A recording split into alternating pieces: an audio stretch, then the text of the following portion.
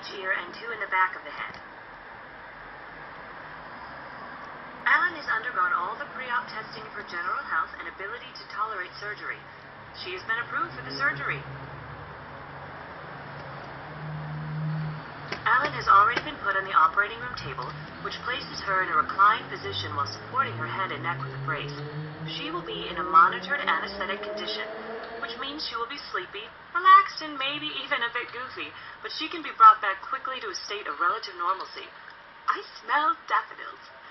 A general anesthetic takes several hours to wear off, so we don't want to use that.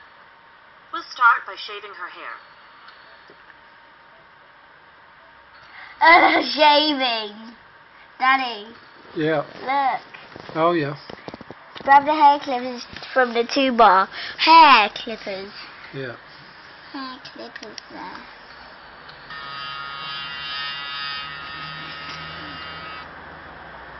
Now that we've selected a safe trajectory on the monitor, we need to map the same trajectory to the patient's head. In order to do this, we'll use non-sterile probes to register the position of the fiducials with the GPS system. This information will be used to determine where to put the incision marks. Incision.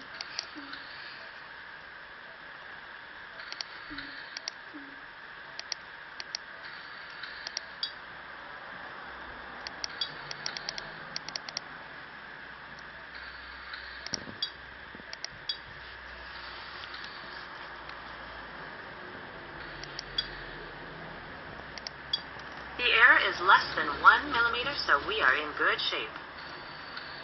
It's time to mark the scalp where we will make the incisions. We will make 1 mark on each side, since the left side of her brain controls the right side of her body, and the right side of her brain controls the left side of her body.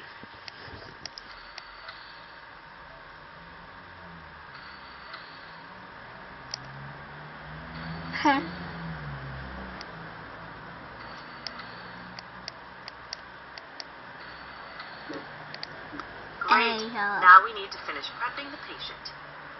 The scalp has many sweat glands and grows a lot of bacteria, so scrubbing with betadine solution is important and has to be repeated several times.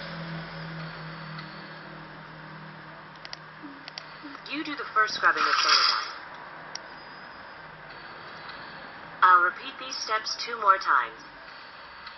We need to inject a local anesthetic to make sure that the patient stays comfortable during surgery. Remember, she is awake for parts of this surgery. Inject local anesthetic around the head and where the incision will be.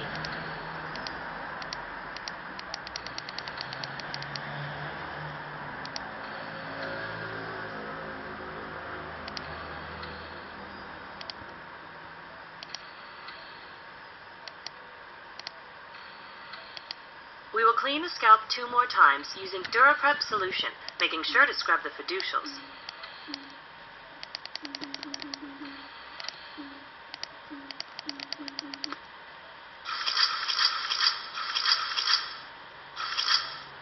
Now we will begin to establish the sterile field. We both need to change our gloves and put on sterile surgical gloves.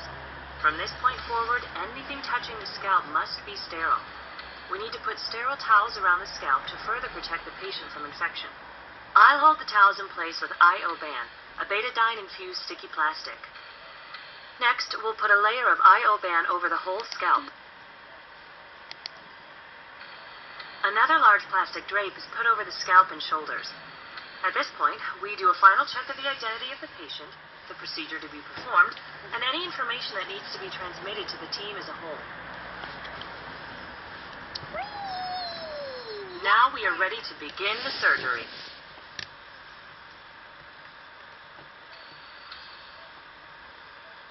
Take the scalpel and make an incision where we marked earlier. Ew. Daddy, this Yeah. is gross.